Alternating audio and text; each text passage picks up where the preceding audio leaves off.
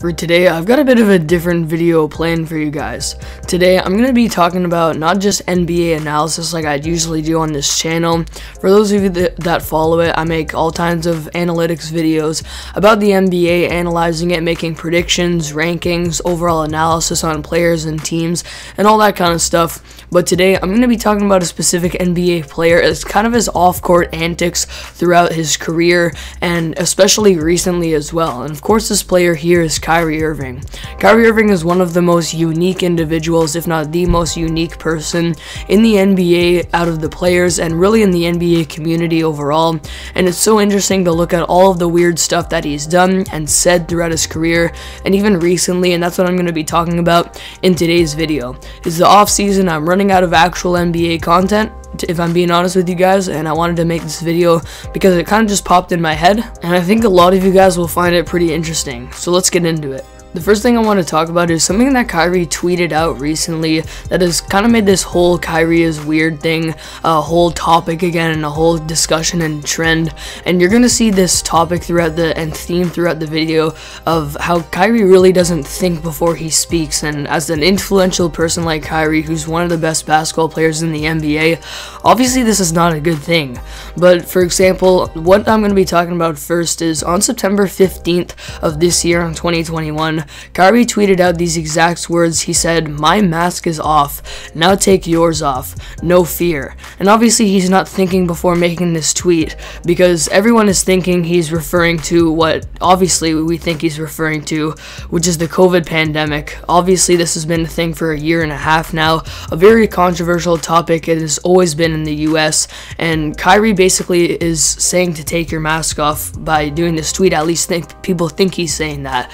And then later he did clarify that that's not actually what his message was in the tweet. He later tweeted out that exact same day that what he actually meant to say by the quote-unquote mask off is basically like being yourself, and that he was trying to send out kind of like an inspirational message. But like, come on man, Kyrie is clearly not thinking before he's making this tweet, because he knows that people are going to interpret this the wrong way, and he knows that pretty much when you see this tweet exactly, you think he's talking about the pandemic.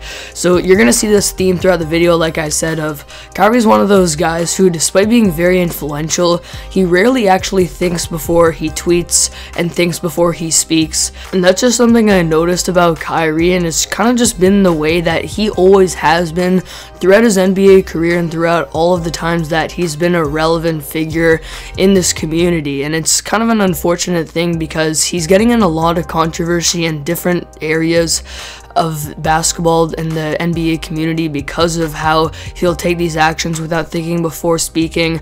And when it comes to the COVID guidelines and Kyrie as well, there was a whole other situation at the beginning of last year, how he actually missed 5 games during the start of the season due to personal reasons, and these personal reasons were literally just him taking time off from the game of basketball. But he broke the NBA COVID guidelines during this time and also got into a bunch of controversy here as well, and never really spoke out about it. And this is something too here that's kind of very rare around the NBA community. So these are a couple of examples of Kyrie really just doesn't think before he speaks and does really weird things when it comes to kind of the last year and a half with this pandemic. The next thing I want to talk about here is Kyrie and what he's done with his relationship with the Boston Celtics over the last 4 to 5 years. And this is one of the most interesting team and player relationships that we have pretty much ever seen.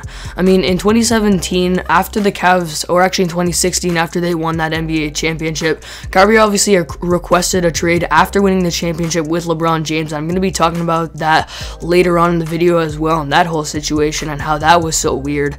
But he requested a trade, and he was traded to the Boston Celtics just so he could be the main guy on the team.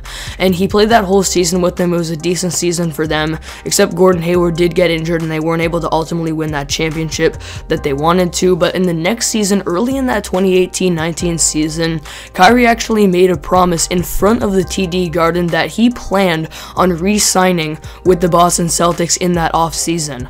And again, this is something that we've never really seen any players do, literally go and stand at center court of their home arena and tell fans their futures with their financial future and their free agency, and that they plan on re-signing with that team. And again, this is another scenario of Kyrie not thinking before he's speaking, and he should have only done this if he was 1000% guaranteed that he was going to stay in Boston.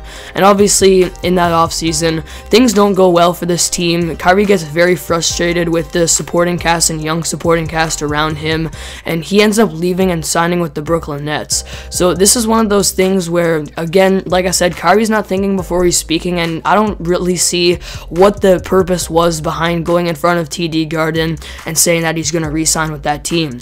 Then from then on, ever since Kyrie's been on the Brooklyn Nets, he's done some really weird things with this team.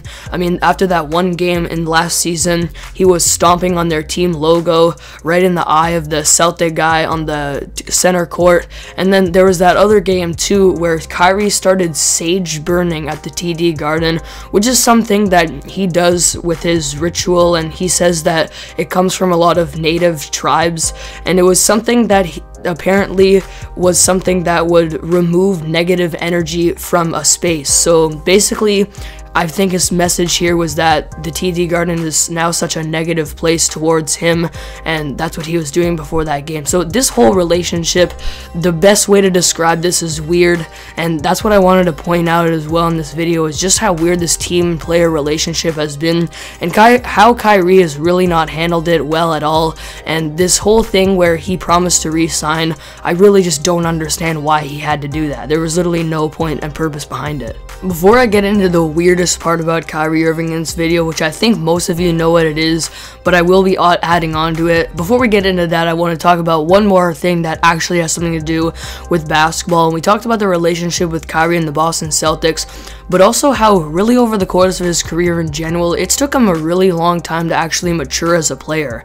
In 2016, basically when he was drafted in 2011 and he played his whole career up to 2016 with the Cleveland Cavaliers and teamed up with LeBron James when he came back to the Cavaliers in 2015. They made the finals in 2015 and then ultimately, of course, won that incredible championship, the 3-1 comeback against the Golden State Warriors in 2016. Kyrie was the second option on this team and had a career year so far in his career in that 2016 season.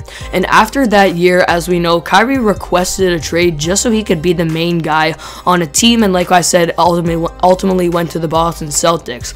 This is one of the weirdest things we've ever seen, a player requesting a trade literally after they've won the championship, and I'm sure pretty much 90% of the players around the NBA league right now would have an amazing experience and really want to play alongside LeBron James, but Kyrie actually requested a trade because he didn't want to play with him. And you can see where he's coming from here, because he did want to be that main guy and get more clout, which, as weird as this seems, obviously a lot of us can relate to this. I mean, having the eyes on you, as much as we don't want to admit it, is something that most of us usually want, and Kyrie definitely wanted that.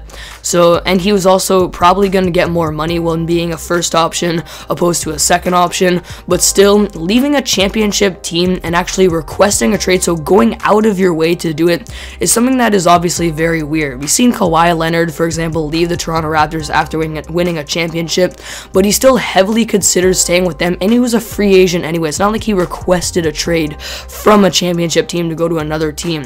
So anyway, now Kyrie, like I said, he was on the Celtics and ultimately got to the point where he actually didn't want to be that leader anymore.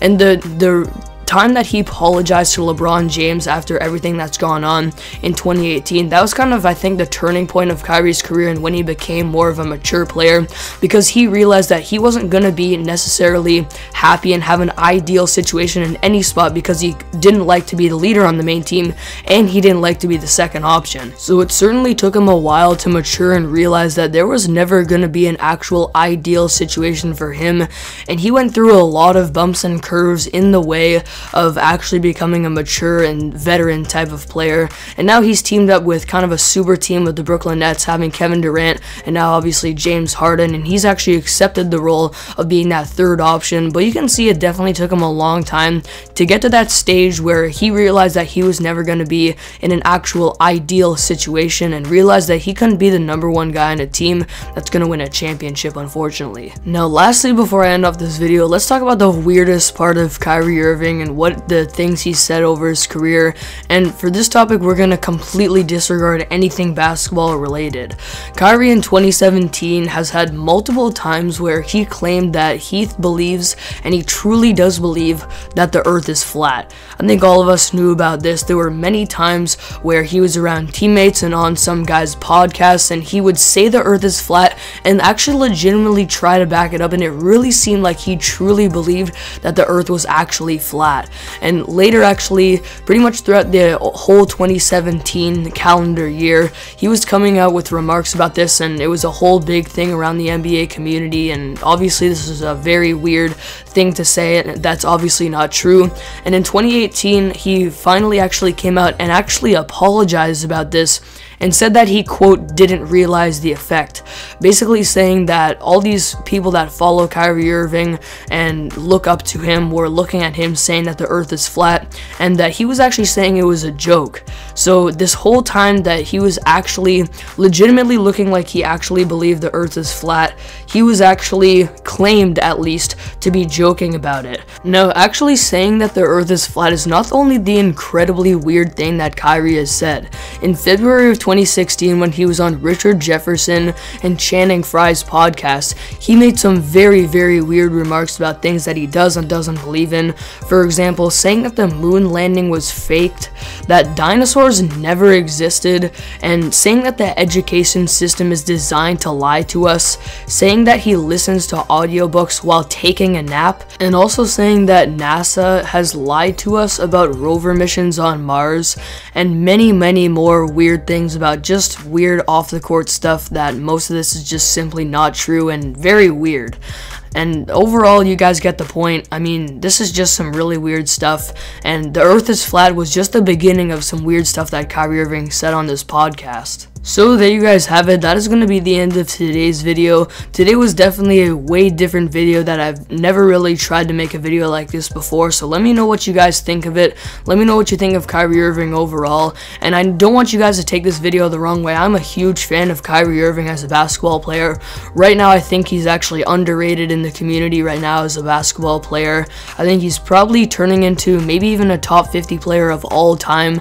And right now, currently in the NBA, I think he's probably a top 12 player right now. So I obviously think he's a very good player. I like watching him play. Obviously, he's very fun to watch on the court.